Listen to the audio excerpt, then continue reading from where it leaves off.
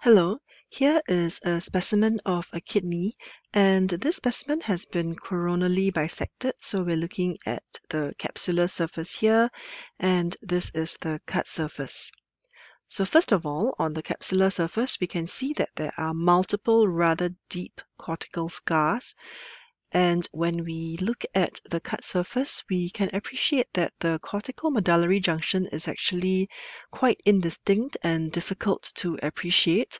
There may be a hint that the cortex is somewhat thinned.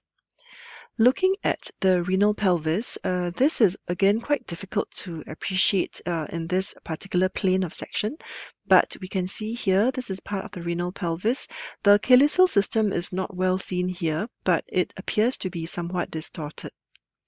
So we have a combination of features of deep cortical scars, of blurring of the cortical medullary junction, and some distortion of the renal pelvic calyceal system.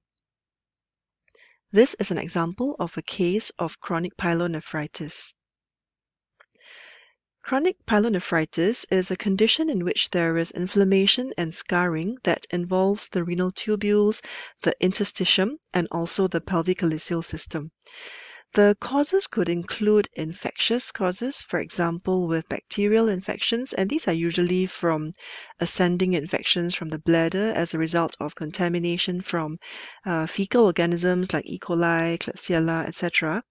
There can also be mechanical factors, for example, vesicoureteric reflux, or if there is obstruction, which can lead to stasis of the urine.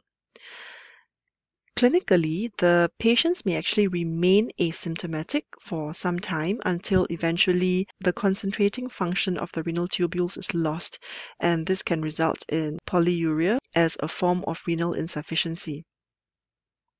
Let's have a quick look at the microscopic picture.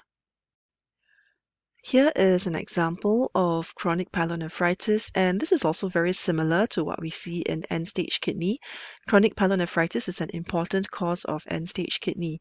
And we can see that the tubules themselves are very abnormal. They appear quite dilated. They are filled with this proteinaceous material, and also the cells that line the tubules are very flattened and atrophic. In fact, this actually kind of resembles thyroid parenchyma. So sometimes this is referred to as thyroidization. The other feature that we see is the presence of chronic inflammation in the interstitium, which is also part and parcel of chronic pyelonephritis.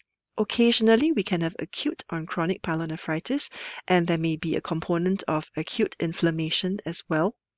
The glomeruli also may be sclerosed, as we see here, and again, we see a lot of chronic inflammation in the interstitium. So in summary, this is an example of chronic pyelonephritis. A lot of the changes that we see are very similar to end-stage kidney.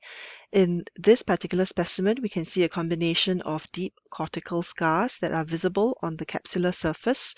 There is blurring of the cortical medullary junction and distortion of the pelvic calyceal system.